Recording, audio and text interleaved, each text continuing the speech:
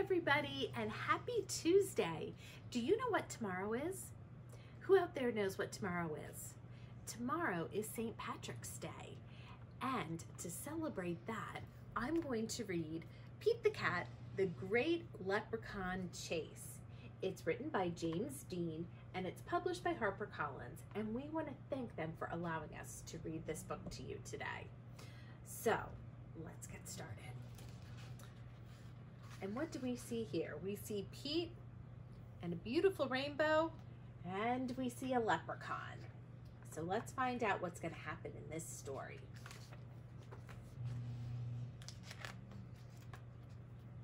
Tomorrow is St. Patrick's Day, and Pete's teacher, Mr. G, is teaching about leprechauns. The only time you can catch one is on St. Patrick's Day. A leprechaun will bring you good luck, Mr. G says. Now, everyone in class wants a leprechaun.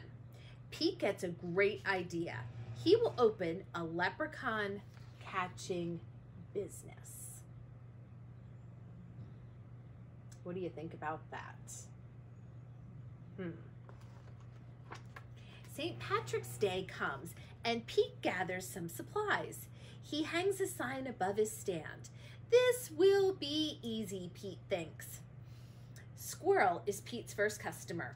I want a leprechaun, Squirrel says. I need good luck for my test.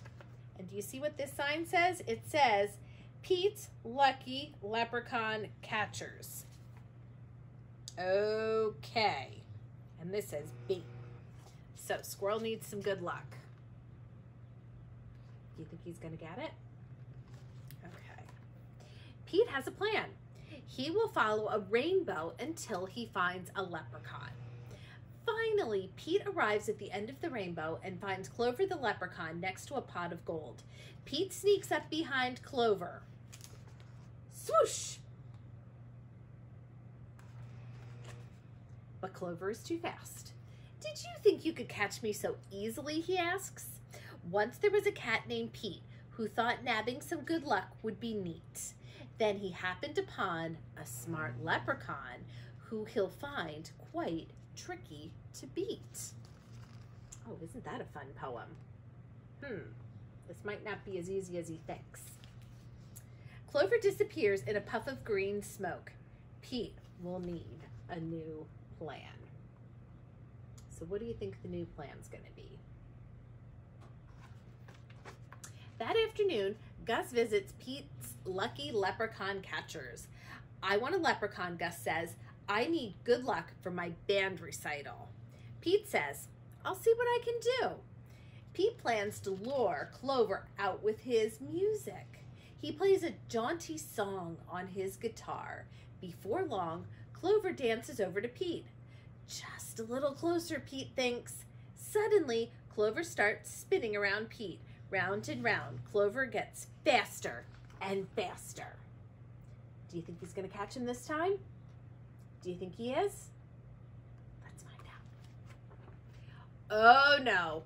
Clover wraps up Pete with the rope. Pete has finally met his match. A crafty leprechaun he just can't catch. He'll never win. He better give in or find something else to snatch. Ooh, Clover's got some really clever poems, doesn't he? That evening, Callie visits Pete's Lucky Leprechaun Catchers. I want a leprechaun. I need good luck for my tennis match. Says Pete.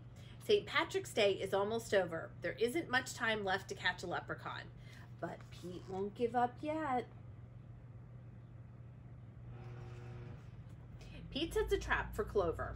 Before long, Clover tiptoes up to the trap and sniffs the air. I love candy, he whispers, peering under the box. Pete waits very quietly. And do you see this? Do you see this in here? He's going to try and lure him with all that candy. Does that seem like a good plan? Crash! Pete rushes over and checks underneath, but it is empty. Clover skips away.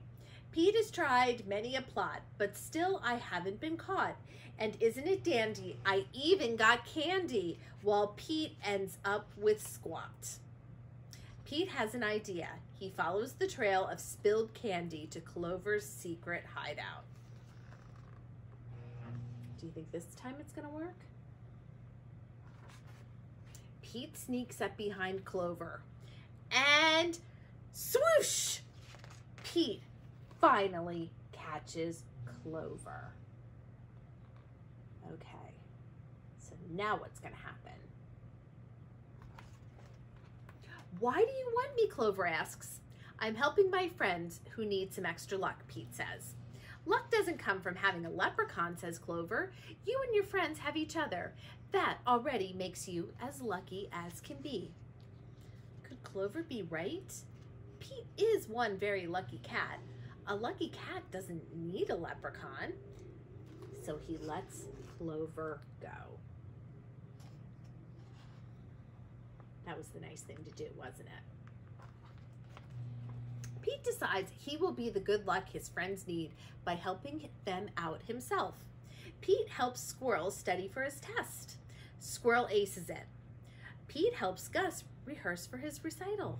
Gus rocks it. And Pete helps Callie practice for her match. Callie wins it.